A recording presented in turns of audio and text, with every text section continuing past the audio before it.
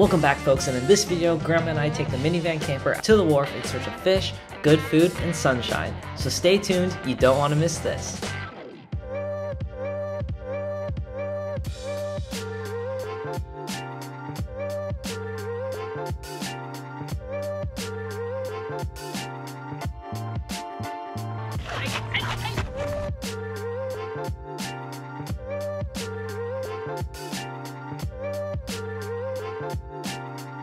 After packing the car and picking up Grandma, we finally hit the road and made it to the wharf.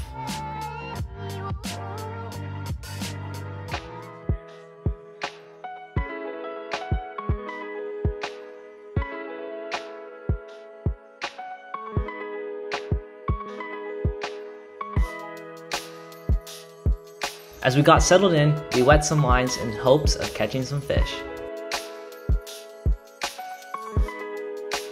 The first fish that bit was an anchovy that I threw back out on a larger hook as live bait in hopes of catching a halibut. We also caught a bunch of mudsuckers and sand dabs. I actually did have a big bite on that live anchovy, but I didn't have the camera rolling. I even scrubbed through the hours of GoPro footage that I had and couldn't find it anywhere. But that's okay, because it's time for lunch, and of course, we got stagnaros on the wharf. How's that calamari, Grandma? Delicious. It's so tender.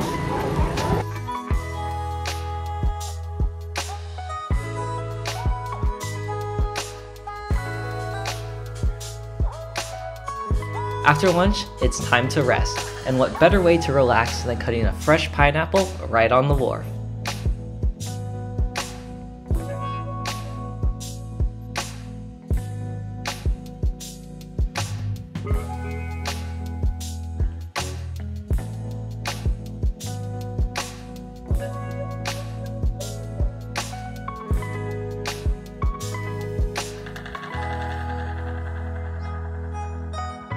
Well, folks, that's it for this video, Unpacking Fishing. If you like what you saw, please consider subscribing and dropping a like.